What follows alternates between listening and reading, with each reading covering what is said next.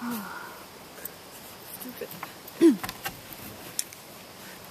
Hi, Kyra Sangris reporting to you from Skimming Camp back in Ottawa. The international group got back about 2 days ago on an 18-hour flight, which wasn't exactly fun. I was placed in remote Botswana, which is only about half-hour drive out of Gaborone.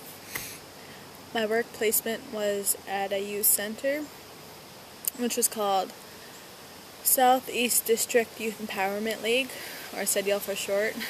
We just gardened, pulled some weeds, and pretty much hung out with the whole everyone. But we also went on a safari. We went to a wedding. We stayed at this beautiful camp/resort on the safari, which was pretty cool. And they had running showers. I know, it's just, but we were there for about 6.5 weeks with my group. There's me, Sire, Amber, Brian, and Jacob. And our group of leaders were Kyra, Shane, and Marina. And it's been a really interesting whole trip. My homesickness kind of got the best of me the last few days, but it's what happens when you're away from home for such a long time. What else did we do? The wedding was amazing. It was a 2-day wedding, which I gotta say was way much better than the ones back here at home for sure. Makes me think about getting married there someday. But we also went to a deaf school, and we just hung out there for about 2 or 3 hours with the kids, sign languaging them in a way, which is pretty cool.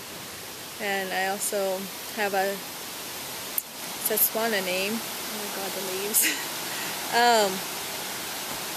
I got a Botswana name, which is pronounced Butamelo. Butamelo. It means happiness, and it's a very interesting name. It's the same as one of the workers back at CEDIL. Her name was Butamelo too. And we also went to a junior high school, which was about 20 minutes out of Botswana. It's called Tong. And we did a presentation to them, and they did a presentation to us about Botswana also, which was really cool. We showed them some traditional games, and then they showed us some traditional games also, and I actually really like it.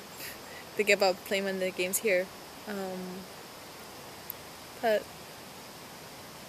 yeah, I really liked staying with my group. I'm so happy I went this year, and I strongly recommend that one of you, or any one of you, do the NYA Canadian and International phase one day. I promise you, you will not be sorry. Sorry, that's Brian. He's playing with his horn.